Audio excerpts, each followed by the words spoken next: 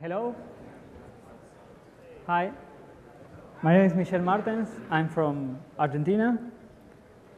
I've been using Ruby since 2003. And at that time, there were no big Ruby libraries like Rails or RSpec or Bundler. And as far as I can remember, at that time, it was all about small libraries that highlighted how expressive Ruby is. And I think that created a big impact in me because I tried to always create small tools that solve very specific problems with little code. My username on Twitter and GitHub is Sobran. Most of the code I write is open source, and it's in my GitHub account. I have a company called OpenRedis, which provides Redis hosting. Redis is an in-memory database.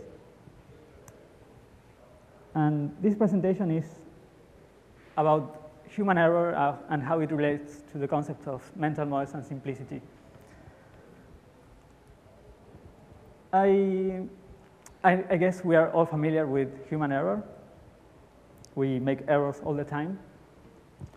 And when we are developing, when we are programming, we can hit the wrong key, or maybe we can forget a comma, or write the wrong algorithm. And it's a very forgiving environment because we have plenty of time. There are no big consequences. And we have the help of our text editor, our interpreter, compiler, whatever. So we can, in the worst case, just run the program, see if it works.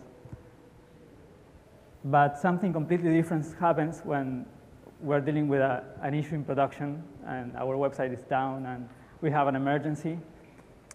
And a few years ago, I realized that I had never trained for that kind of situation, dealing with an emergency. We are usually racing against time, every error we make. Yeah. Sorry, could you speak up? I think there's reverb in the mic. Maybe move the mic or something. Yeah, it's a little. Hello. Hi. Yeah, but doesn't work. Hi. It was upside down. That's a technical error. Okay. Yeah. But we will learn that behind all human error, there's a design error. So my jacket was badly designed. Okay.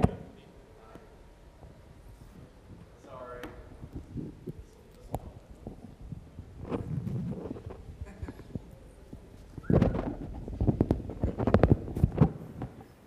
Hola. Okay, what will be better? I was talking about human error in general.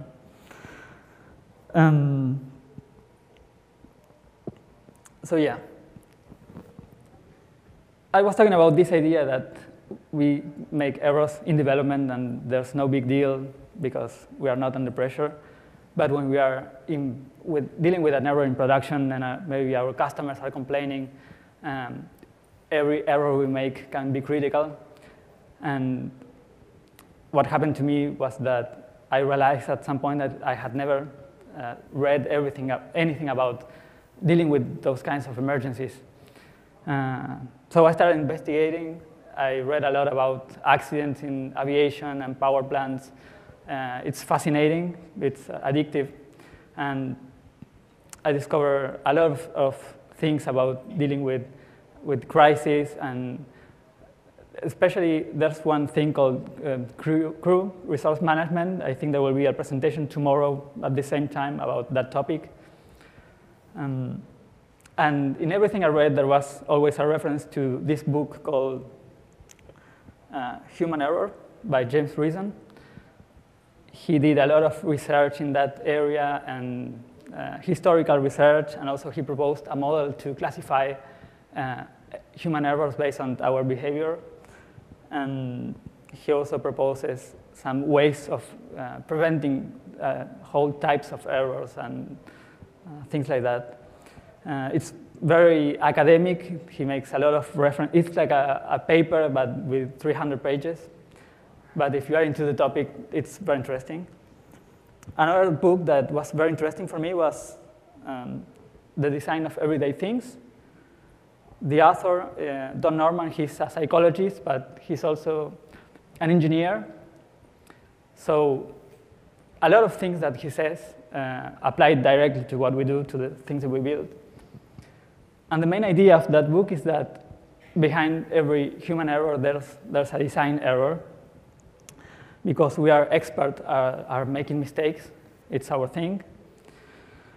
And a good design should account for that fact, should prevent us from making silly mistakes, and should help us detect the error and recover from the error. So I really recommend that book. And I can't cover everything that there is in those books, but I really recommend that you read them. And I want to focus on something that is very related to this track of Let's Code, and it has to do with building accurate mental models of the systems we're building or using.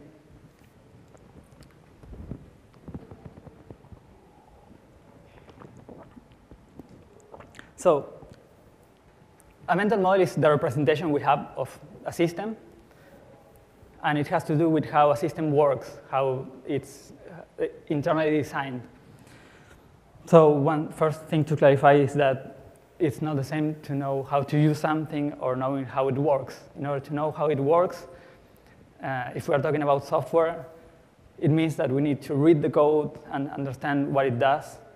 And if we do that and we create an accurate mental model, we will be less likely to use it in the wrong way. And also when something goes wrong, we can instantly know where to look for the problem. So it's very valuable. If we only know how to use a tool, even if we feel we are experts, when something goes wrong, we have no idea what went wrong. We don't know where to look for the problem. And in order to fix it, we have two ways. One is trial and error, which is terrible. The other one is to learn how it works, investigate, and create an accurate mental model. And only then we will be able to fix the error. So if we are in this emergency scenario, that's the worst possible time for trying to understand how a system works. So in any case, it's something that we should plan in advance, learn how our tools are designed. And for understanding how something works, our main barrier is its complexity, the complexity inherent to a system. I have an example of some historical process where the complexity was reduced in something, not related to programming. It's about chess. So this is how people used to write chess moves 400 years ago. It says the white king commands his own knight into the third house before his own bishop. It's not the most handy way of describing a chess move. And they knew that, and at that time they didn't used to write the full games. They just used to write the first 3 or 4 moves. And sadly, we don't have full game records from that period. But over the years, they realized that there was something good about keeping track of their games. So 100 years later, they had compressed the same information in this new way, new notation. We have some records from this period. 100 years later, it got compressed even more, and there are many more games from this period. Less than 100 years ago, we had this notation. This is the most compressed version of the original one. And then there was a change in paradigm. They no longer wanted to compress this even more, and they switched to a version of using a coordinate system. So right now we use this notation. N is the name of the piece, and F3 are coordinates in the chessboard. And thanks to this notation, we have lots of databases of games. This is the language of chess, so people can discuss the chess moves using this language. As a result, the general level of chess improved. Another example, when I started working with Ruby, we used to write tests like this. Here it's clear that I'm asserting that 2 + 2 = 4. And then some years later, RSpec came out, and we could write the same with this other language on top of Ruby. Some years later, it changed a bit, so you could write even more to get the same result. And then we got a change in paradigm, and we no longer wanted to write the test with code, and some people started using this version. And here you have to read everything to understand what's going on. It's, in a way, we're making the wrong trade-offs, because in order to write this, you need more time and more effort. In order to understand it, you need more effort. You need more computing power to run these tests, more code behind. So we are sacrificing performance and clarity, and in exchange, we are getting nothing good. So this is like an intuitive approach to complexity. Now we can talk about some properties of the complexity to understand the boundaries. What's the minimal amount of complexity of something? So, for example, let's say we have a constant function that returns the number 42. We can define the body of this function as just simply, for example, 42. That would be, the function would be correct. But we can make it more complex. We can define it as 21 times 2. We can make it even more complex and define it as 1 + 1 + 1, 42 times. And in fact, we can make it as complex as we want. We can add infinite amount of complexity. And as long as we return the number 42, our function will be correct.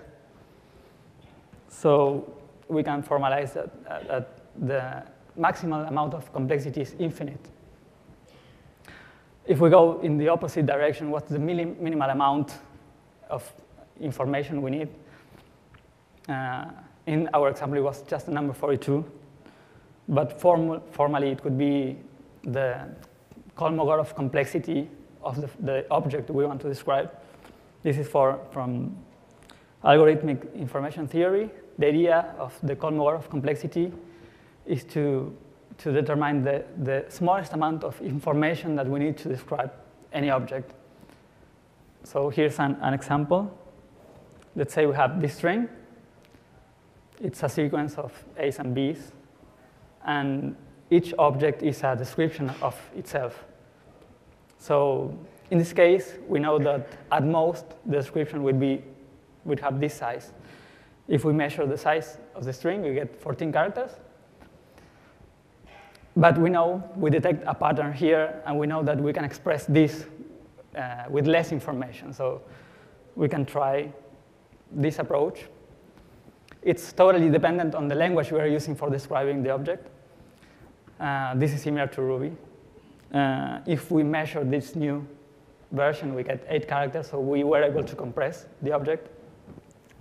So the Kolmogorov complexity is a way to determine if we can compress the object. Formally, it is the minimal description of an object.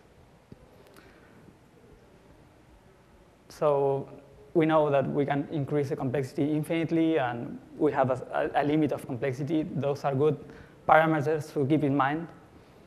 And we will be talking about software complexity, which has to do with the relationship between a program and the programmer. Specifically, how hard it is for a programmer to understand a program.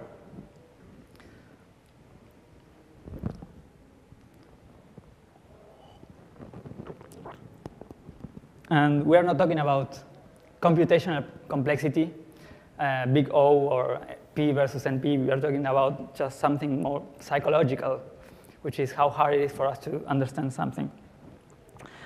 I will mention 3 metrics. There's no perfect metric for this yet, but one idea described by Wolverton in 1974 was just to count the lines of code. And this is the, I mentioned this one because it's the most controversial topic in the history of computer science. Yeah, it's obviously too simplistic. It doesn't capture the essence of what we think about when we think about complexity. But it was very popular at some point in order to estimate effort and cost of software.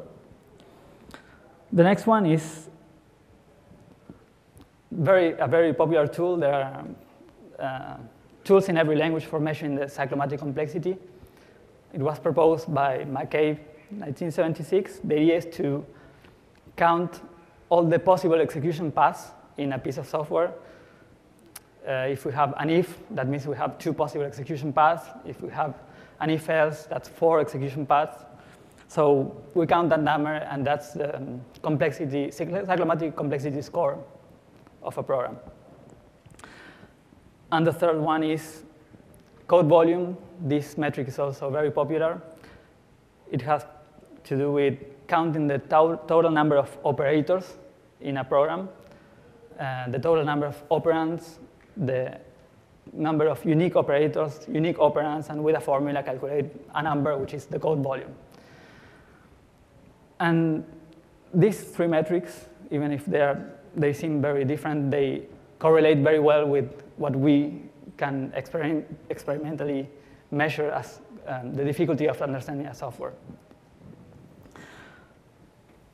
And there's this other paper from 2007 that proves that there's a positive linear correlation that is almost perfect between complexity and lines of code. Complexity using these metrics like cyclomatic complexity and code volume.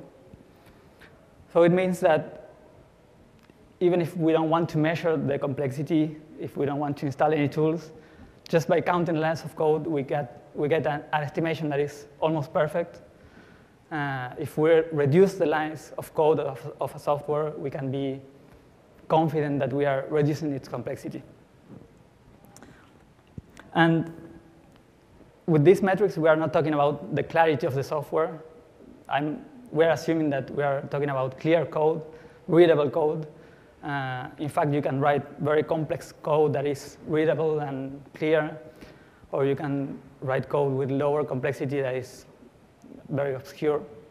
So we assume the clarity is constant and a good clarity. The Ruby paradox.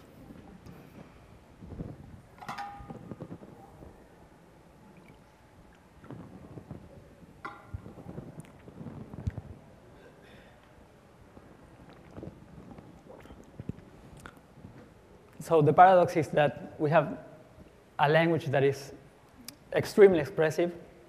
Ruby makes a lot of sacrifices in order to be expressive. And we usually need a fraction of the code that we would need in other languages in order to describe the solution to a problem. The paradox is that all the tools we produce are extremely complex. We have Rails, Bundler, RSpec. The most popular tools are the most complex ones. But that doesn't mean that it is impossible to write small tools. It's not that Ruby has a defect that we can only produce very complex tools. In fact, within the same community, people are solving the same problems with tools with very different complexities. Here's one example. We can use, for testing, a library like RSpec, or Minitest, or Qtest. And RSpec has 100 times the lines of code of Qtest, and they solve the same problem. Another example. I was very generous with ActionPack here. I didn't count all its dependencies. But you can see that for routing request, you can use something like action pack, which has 20,000 lines of code, or Sinatra, which has 2,000 lines of code, or Cuba, which has 200 lines of code. And people are actually using these tools within the same community to solve the same problems. And it's not that a tool will grow in complexity from one day to the next. The first version of Action Pack had less than 10% of the code it has today. It was a bit smaller than Sinatra. But some tools in our community encourage the contribution and reward people that add code to a library. So in a way, the complexity arrives in tiny waves, and if you leave the door open, that's what you get. There are many more examples like this. I wanted to show you one stack that you could use to build web applications today. Cuba is a router, 200 lines of code. Shield is a library for authentication. It has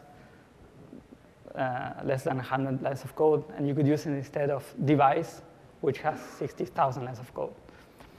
Malone is a library for sending emails. You could use it instead of Action Mailer, for example. Mode is a template engine. You could use it instead of ERB or Hamel or whatever. OM is an ORM for Redis. So if you're willing to use Redis as your main database, you could use OM instead of Active Record, for example. And this is all under 1,000 lines of code, and you get your stack. My latest project is called Syro. It's a routing library similar to Cuba, but it gives you less freedom because it's like a pedagogical tool. I realized that that was like a good approach for somebody that is just learning the language. But it turned out to be very powerful, and yeah, I think it's the most memory efficient and the fastest routing library in Ruby. And I built my latest project using Syro. So it's powerful and encourages a modular approach to building applications. I also wrote a tutorial and a demo application. The demo application has user sign in, sign up, account activation, sends emails, renders templates, like everything you would find in a normal application. And the application has 200 lines of code, so it gives you it's like a starter kit for using simple libraries. If you take that approach, then you can replace any part of your stack. You will get the power of changing parts of your stack. And of course, if any of you decide to use it, I welcome any feedback. The idea is for somebody that barely understands Ruby to be able to build a web application with this. Something in common to all these tools is that they don't change much. This is from the contributing guidelines of some of the libraries I create. The idea is that if a problem doesn't change, and if you don't find a better solution, there's no reason for changing the software. We are very used to selecting the tools we want to use based on how recently they were updated. But Shield, for example, the one I mentioned, was last updated more than a year ago, but it works fine. Around these projects, there are no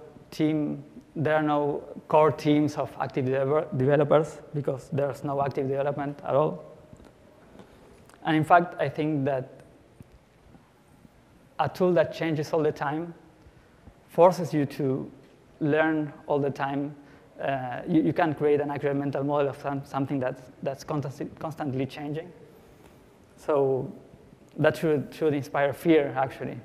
If you see something that changes all the time, run away. In closing, I wanted to share with you, this is an article from Leslie Lamport. He made many contributions to distributing computing, distributing systems. And he wrote this article where he compared a program with a car. And he said that, for example, a car needs maintenance because its parts wear out through use. But a program is a mathematical object, doesn't need any maintenance. If you have an if-else, you can use it 1,000,000 times and they will remain the same. A program has a meaning, and you can prove if the meaning is correct or not. But you cannot prove that a car is correct. You have to start it, see if it runs. And if it runs today, it doesn't mean it will run forever. And if you notice, I mentioned two words that we use all the time to refer to software: maintenance and run. So we have continuous integration to see if our program runs, and we have maintainers. And we treat a mathematical object as if it were a physical object. He later wrote another paper about the future of computing. He said that we have created tools that are so complex that we kind of gave up trying to understand them. If we think about something like Rails, for example, it has over 250,000 lines of code. There's no way to read all that code and create an accurate mental model, and especially if we consider that it changes all the time. So when we are dealing with systems that we don't fully understand, systems that are more on the biology side, we tend to have irrational behavior. And we can make decisions that we don't make with systems that we fully understand. Some people can, if they don't understand how their body works, they can use homeopathy, for example. But they wouldn't dare use homeopathy with their cars, for example. And with software, something similar happens. We can select a tool or reject a tool because it doesn't have enough stars on GitHub, and that's irrational. The rational thing would be to read the code, understand what it does, and see if it works for your use case. Or we can check the recent activity, like I mentioned. And I wanted to bring up this paper because it talks about the future of computing, and we are all programmers, so it's on our hands. And the idea is to build a culture of understanding code and reading code, and strive for simplicity, which is the best way we have to cope with errors.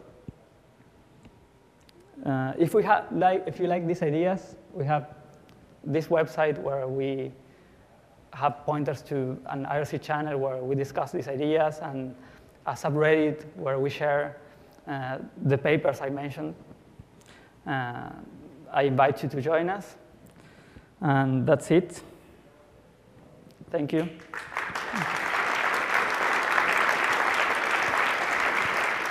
OK, the question is, if I want to use something from active support, for example, some handy tool, what do I do if I use that library, or if I extract whatever I need to use? That never happened to me, so I don't have a clear answer for that specific question. But what I usually do is I try to understand the problem, distill the essence of the problem, find a solution that works. Usually when you find the right data structure and the right algorithm, and you solve the problem entirely, that's something that would last for a very long time. So yeah, in a way, I would say, if you detect a solution within a huge library, extract it and find the right approach, find the essence of the problem and solve it. Okay, the question is, Ruby has traditionally been very, very friendly to new users because it has frameworks that you could use. And how do we get from there to having people use small tools and simpler systems? So from what I could see, which is not the universal answer, but I met many people that participated in Rails Girls, Summer of Code, or Rails Girls events, or things like that. And they didn't understand a thing. So they created an application with Rails, but an extreme case is one person that ran away from programming for 3 years because she thought she wasn't good at that. Just because she finished the application, but she didn't understand a thing. And I think, I don't know how many of us learned to program with a big framework of that complexity. It wasn't my case. And I know a lot of people that are working with Rails that want to learn how to use Ruby. So they are proficient, I guess, in their environment, but they realize that they don't know enough. And I think one way to improve that is what I'm trying to do with Syro. The tutorial has 13 steps that are very gradual and easy. Then you have the demo application where you get to see how these small tools interact. And it has, you can read it in less than a day. You can read it in a couple hours, actually. But I think that kind of my idea is to bridge the gap with that kind of approach. Another idea is to force the people to read every line of code they add to their program. If they know how everything works from day zero, that gives them a lot of confidence. I think those should be the first steps for somebody who tries to get into the industry. Okay, so the question is that given that we're in an industry dominated by these big frameworks, how do we do to transition to this new approach, this different approach? I think maybe there's no formula, no magic formula. I know people that sneak it, they say, yeah, I will use Metal in Rails. And they start building Cuba applications, or they can use Syro applications or Rack or whatever, but they try to sneak these small tools into the Rails project. Some people manage to convince their clients that this is better. If you can show your client that your application has a tiny fraction of the code that you would need with Rails, and that the performance is 10 times better, it's like from the economical standpoint, is also a good argument. I think, no universal way, but whatever works. It's guerrilla. No, I don't know. What do I think about metaprogramming? Okay. I think that's something very interesting when you start using Ruby. At least when I was amazed at how flexible it was. But over time, you realize that metaprogramming has a performance penalty and a cognitive load penalty. So you have to try to make it easier for you to understand and easier for the computer to run. So I would say metaprogramming is something to avoid. Any other questions? Do we have time? No? Thank you.